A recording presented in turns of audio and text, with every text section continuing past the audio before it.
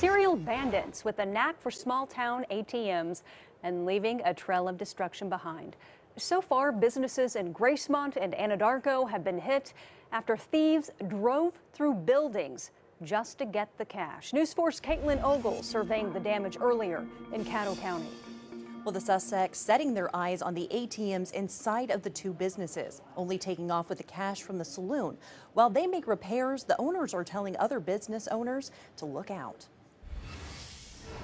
The whole bottom, even of the wall, was just like pushed way in, like it was gone. If you got an ATM, they're coming for it. Two rural business owners with a similar story. I walked in and I was devastated because of the work we put in on this thing. Johnny Bob Kurtz says burglars hit his Branding Iron Saloon Monday night, backing up a stolen truck through his bar, leaving behind thousands of dollars in repairs. So all this casing's got to be rebuilt.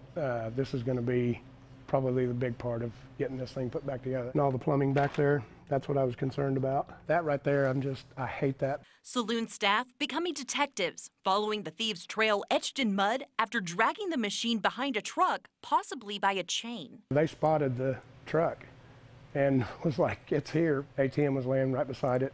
They got into it. $1,980 gone. The suspects nowhere in sight, only leaving behind a truck that Kurt says was stolen.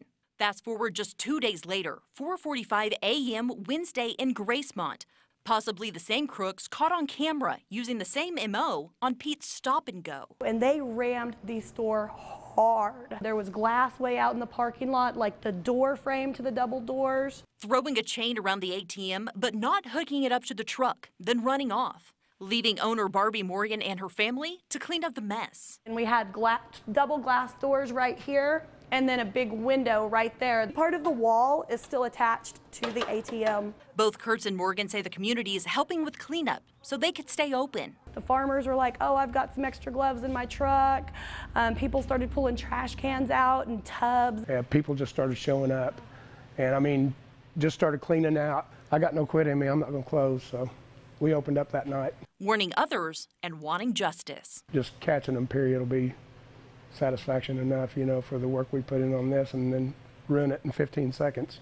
And Pete's Stop and Go says new windows and doors should be on their way soon, and the saloon says it should have repairs made in a couple of weeks. The Caddo County Sheriff's Office says they have no suspects yet.